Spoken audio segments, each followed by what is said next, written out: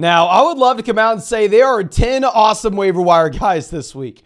The reality of the situation is the waiver wire is garbage this week. You have 1 to 2 guys that are exciting. Outside of that, I'm going to go through and I'm going to talk about like 10 to 12 guys that I know you'll be looking to pick up and trying to convince you why they're bums and you shouldn't. Now, before we get into those guys, I will say Josh Downs, an obvious ad, right? But Josh Downs is rostered in 58% of leagues, so sadly, he cannot be an official ad here. He's only going to be available in those extremely shallow formats, but I know some of y'all will have him out there on the waiver wire. He would be the number 1 or number 2 pickup. We'll have someone later on in the video that's very exciting if he is somehow available. He just dominated with targets with 13 alongside Michael Pittman Jr.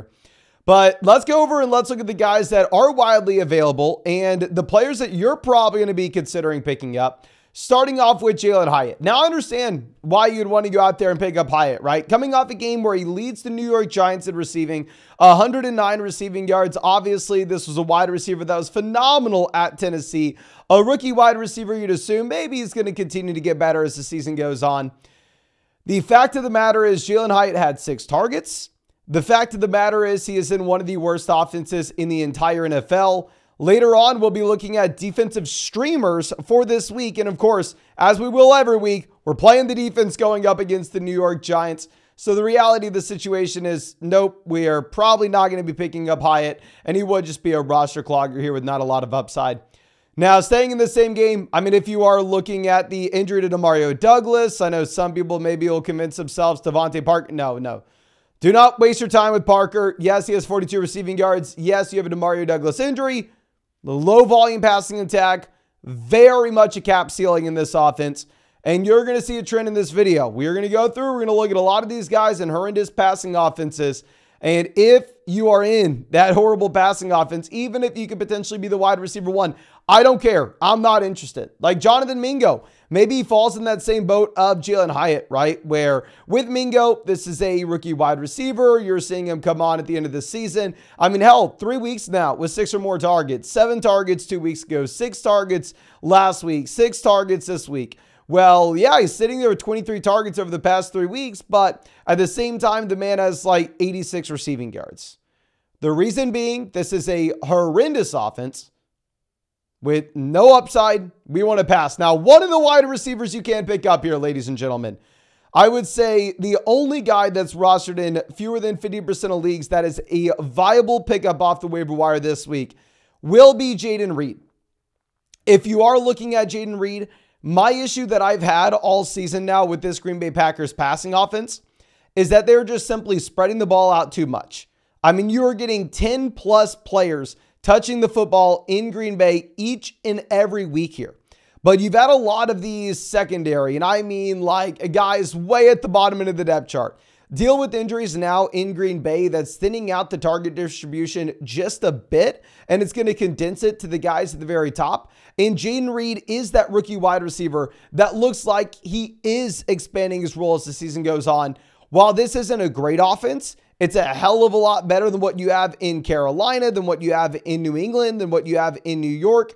And similar to Josh Downs, this is the profile of someone that we want. Someone that has shown us continued volume over a large sample as a rookie that is not in one of the worst offenses in the NFL.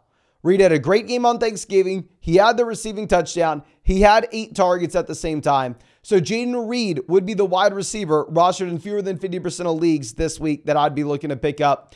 One other trap wide receiver before we get to the running backs here is going to be Elijah Moore. Now, with Elijah Moore, I mean, he is actually checking a couple of these boxes, right? I mean, he is seeing that volume over a larger sample, where 2 weeks ago against Baltimore, he has 7 targets and the receiving touchdown. That's a hell of a feat against the Baltimore Ravens. 2 weeks ago, he had 7 targets against the Pittsburgh Steelers. He had 60 receiving yards with those as well. And this week, he gets you 9 targets against the Denver Broncos, where you have an Amari Cooper injury, and now Elijah Moore is stepping in to be the wide receiver 1 on paper for the Cleveland Browns. Now, the issue with this, ladies and gentlemen, is if we were to go through and run through this hypothetical situation, where I tell you, I know for a fact that Amari Cooper is not playing this next week, which we don't know. But if I were to tell you I know Amari Cooper will not be playing for the Cleveland Browns this next week. Are you starting Elijah Moore? The answer to that question in my mind is hell no. If you look at the underdog pick'em that we have from a week-to-week perspective with, Dorian Thompson-Robinson, right? The second string quarterback that we have in Cleveland. They had his passing total at like 180 passing yards every single week. Underdog has had Amari Cooper's pick'em at like 43, 44.5 receiving yards over the past 2 weeks. This is one of the lowest volume passing attacks in the entire NFL. This is one of the worst matchups you could ask for. Going into this next week, now that Dorian Thompson, everybody's injured in this game, this is going to be one of the worst offenses in the NFL. You have an implied team total of 16.75 points for the Cleveland Browns, whereas the Jets are at 16.25. So the Browns and the Jets are about equivalent in terms of offensive output currently. And Elijah Moore is a hell of a lot worse than Zach Wilson. I don't think Elijah Moore is going to come through for you. Now, sticking with the receivers, I will say for tonight, I'm going to be going with Jordan Addison for more than 6.5 targets on Underdog Fantasy under the assumption we have no Justin Jefferson playing. So let's get confirmation that you have no Jefferson. The run to Underdog, take the more than 6.5 targets for Jordan Addison. And also, if you use promo code FLOCK, you're going to be getting a Justin Fields special pick of more than less than half a total yard for tonight as well. And yeah, promo code FLOCK, 100% a positive match, plus our rest of season fantasy football rankings and tiers, and that Justin Fields special pick'em. But let's go over to running back and let's look at Zach Moss. Zach Moss is actually someone that you can pick up here. If you are looking at Zach Moss rostered in 49% of leagues, and this is a running back that, while, yeah, this week wasn't great, right? He had 55 rushing yards. He did show us that he's still going to be involved from a week-to-week perspective, even with the healthy Jonathan Taylor. Now, the reason why you would go through and why you would roster Zach Moss isn't because we really are excited about his 8 carries from, no, of course not. The reason you would roster Zach Moss over pretty much any wide receiver that we previously talked about, other than like Josh Downs, is that if you were to have an injury to Jonathan Taylor, Zach Moss becomes a league-winning running back. We saw the ceiling earlier in the season where you had a week with 165 rushing yards and multiple rushing touchdowns. You had another week with 122 rushing yards and a receiving touchdown. Zach Moss has given us multiple weeks this season as a top 3 running back overall in fantasy. So we've seen the ceiling if an injury were to occur in front of him, and he does have somewhat of a role from week to week perspective. Now, a landmine that maybe you would think fits a similar mold, who actually had a better week this week, I'd say, nope, no interest. Royce Freeman is one of those landmines. Unlike Zach Moss, we saw what Royce Freeman looks like with no Kyren Williams, and he doesn't have the upside. Specifically as a receiver, in those 4 games where you had no Kyren Williams, Royce Freeman went out there and, yeah, he averaged about 12 carries per contest, but he had 0 receptions for 0 yards, 0 receiving touch. What else am I supposed to say there? But nonetheless, yeah, you saw the severely capped ceiling. They're going to turn that into a running back by committee regardless. So even though Royce Freeman has the better week where he has 13 carries, 77 rushing yards, and the rushing touchdown, if you're looking at how you want to fill the bottom end of your bench here with waiver wire options, do I want the Royce Freeman player that may give us a slightly higher floor from week to week perspective, but ultimately at the end of the day, the ceiling's going to be severely capped, even if you were to see that Kyren Williams injury? No, I don't want that guy. I'd rather have Zach Moss where, yeah, we're never really starting Zach Moss with a healthy Jonathan Taylor, but the second Taylor goes down, then obviously Zach Moss is a must-start player. Now, the option that we had as our waiver wire tight end last week, we're going to run it back with Pat Frymuth, only rostered in 48% of leagues. We talked about him last week after the game where he had 1 reception and 1 target against the Cleveland Browns. And we were saying, okay, well, look at the snap rates. Ultimately, Pat Frymuth is going to get up. He will get used more. Do not give up on Pat Frymuth. Pat Frymuth is still worth the roster spot. He still has upside for later in the season. I didn't start him this week. I'll tell you that much. I wish I did, because he goes out. He has 11 targets, 120 receiving yards. He leads the team in receiving. And I'm going to admit something to you, even though it's pretty embarrassing. Pat Frymuth, the tight end that only has 180 receiving yards so far this season, is a player that I liked coming into the year. Because we know historically, outside of this season, you don't really see rookie tight ends produce. You don't really see year 2 tight ends produce. And Freiermuth was on a trajectory that was very reminiscent of a player like George Kittle. Not saying he's the same talent. Of course I'm not. Just putting into historical context what you had with Pat Freiermuth's rookie and second year season is in line with those other top end players, the Aaron Hernandezes of the world, the George Kittles of the world. So I really like the profile. And at the same time, he does flash this week. Going into this next week, where can we realistically rank Pat Freiermuth? Probably not as a mid tight end 1, probably not even as a low end tight end 1. I'll probably have Freiermuth as like borderline tight end 12-ish, tight end 13. And obviously, this is a spot where if he does have another strong performance, back-to-back weeks of this, I'd be fine moving him up closer to tight end 8, tight end 9. Now, let's go over to the quarterback position. Before we get to the streamers, we'll have some streamers in a second. But if you're looking at someone for the long-term pickup, Jordan Love, technically he's rostered in 52% of leagues, so really he probably shouldn't be on this list. But nonetheless, felt like we need to talk about him a bit. Looked great against the Lions, of course. Everybody watched this game. 3 passing touchdowns. What's interesting is Jordan Love's actually running the ball just a bit, right? Where Jordan Love has had 221 rushing yards this season. He's had 2 rushing touchdowns. By no means is he Lamar Jackson. By no means is he Josh Allen. But he's a quarterback that's going to give you, just a little bit of juice here, right?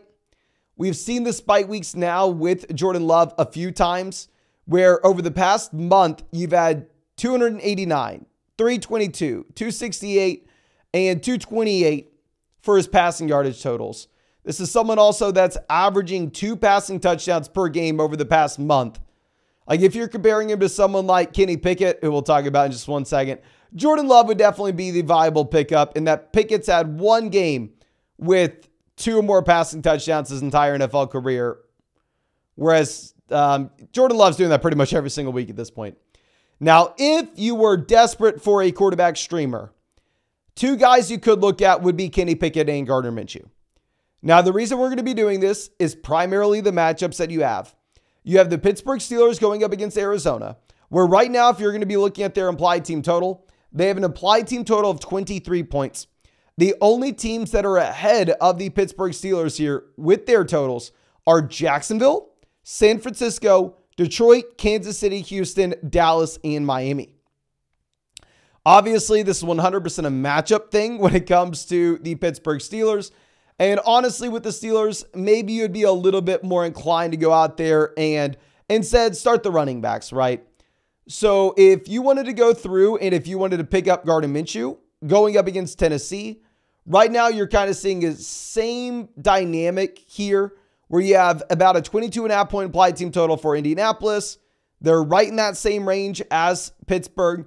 They do have a matchup that may be a little bit better against the Titans, though, for forcing passing volume. So if you were looking for a QB streamer, Minshew could be okay. I'd rank them Love, Minshew, Pickett. Obviously, Love would be more so the long-term option. And then looking at some defensive streamers as well. There are 3 teams that stand out. The Jags, Tampa, are rostered in 33 and 30% of leagues. If you are looking at their situations, you have Carolina going to Tampa Bay, where Carolina is a 5.5 point dog, where they have an applied team total of 16.25 points.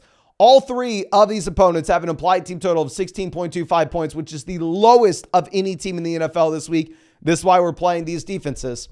You typically like seeing the high spreads, however, so if you look at the Jags defense, I'd say the Jags defense would be my #1 priority waiver wire pickup at DST if we are streaming. They are rostered in 33% of leagues, however, so they're going to be a little bit tougher to come by. And then the bottom basement team that typically you would never play their defense. Their defense really hasn't done much this entire season, but here you could look at going through and picking up if you really wanted to. Could go pick up Atlanta. Atlanta, you're going up against the New York Jets. We just saw what the Jets did against the Miami Dolphins, where they somehow had a Hail Mary pick 6. We don't even want to talk about it. And here Atlanta is favored by 2.5 points. The Jets are tied for the lowest implied team total in the NFL this week. But I think that should be it for this video. So I'm going to recap the guys that you'd be excited about. Josh Downs, but he's probably already rostered in your league. Jaden Reed at wide receiver, Zach Moss at running back, Pat Frymuth at tight end, Jordan Love at quarterback, and then some streaming options. The vast majority of options on the waiver wire this week will be landmines, and you're probably better to just go through and avoid them if you can.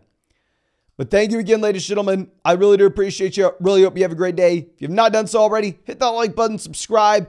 And if you wanted to follow me on that Jordan Addison more than 6.5 targets on Underdog Fantasy, like I said, we're going to wait for confirmation that Justin Jefferson's out. Hammer the 6.5 more than, and promo code FLOCK, 100% deposit match, plus our rest of season fantasy football rankings and tiers.